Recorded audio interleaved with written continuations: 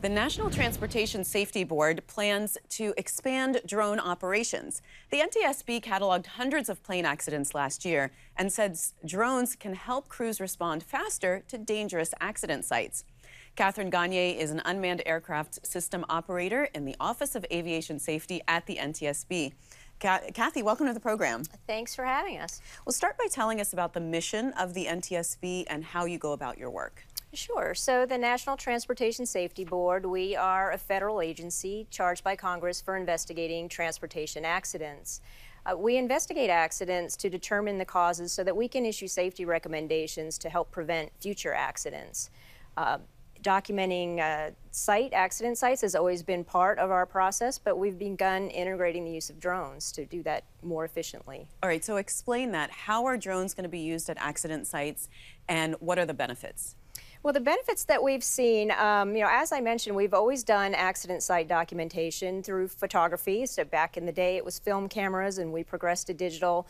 With the drones, it gives us the opportunity to position a high-resolution camera very precisely in space.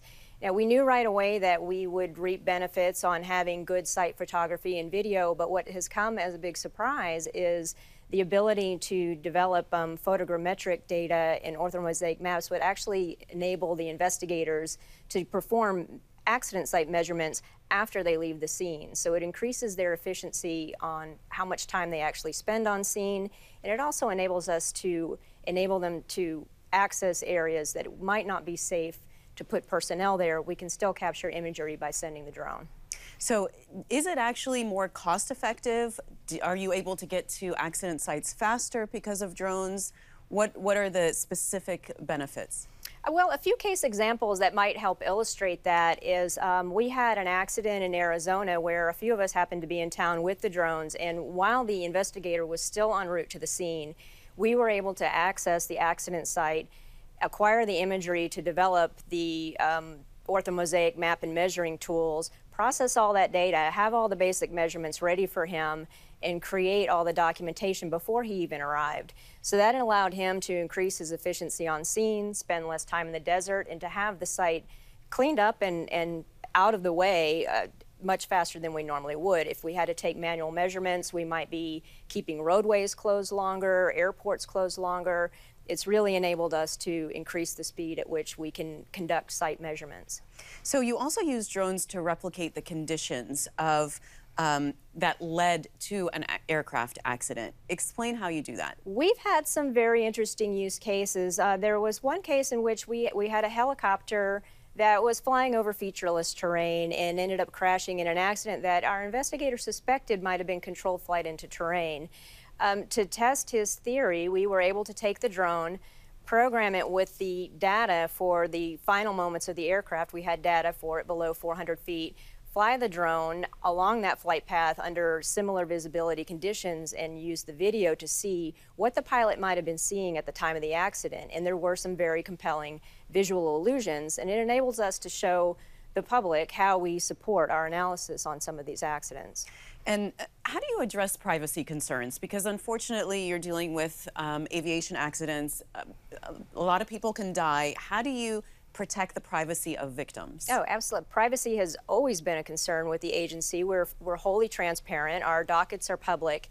So our privacy rules haven't changed since we've used drones, but we incorporate procedures to ensure that our drones are capturing imagery that doesn't violate privacy type concerns. We point the camera away from people. We don't photograph things that aren't relevant to the analysis of the accident.